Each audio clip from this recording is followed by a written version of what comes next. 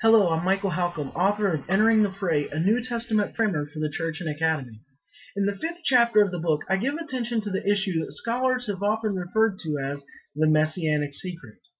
This so-called Messianic secret deals with the issue of why, on the one hand, Jesus seems to issue evangelistic calls to go and make disciples, but on the other hand, warns demons, disciples, and others not to say a word about who he is or his identity.